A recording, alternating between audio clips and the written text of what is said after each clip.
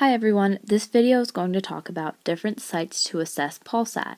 And before we get started, I want to make sure that you know when you're taking pulse with your hand to not use your thumb.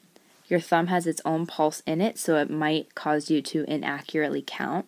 So if you're going to use your fingers, it's best to use your pointer finger and your middle finger to assess these sites. So let's get started. I already have the sites highlighted, but we're going to go through and I'm going to name each of them. So let's start from head to toe. Up here you have your temporal pulse. Right at your cheek you have your maxillary pulse. On either side of your neck, here and here, you have your carotid pulses. You have your brachial pulse right here, which is what blood pressure. You put your stethoscope over for blood pressure.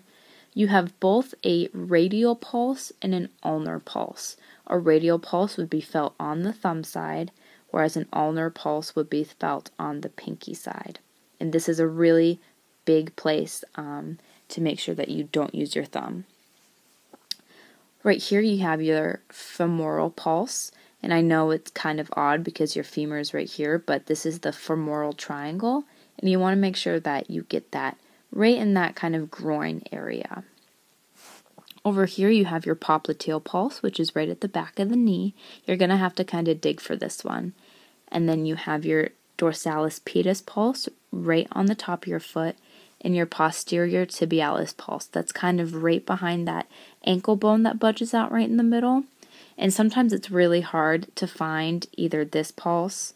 It's even harder to find the popliteal and the femoral. But one key thing that I've learned, if you can find the dorsalis pedis pulse, all the other pulses are there.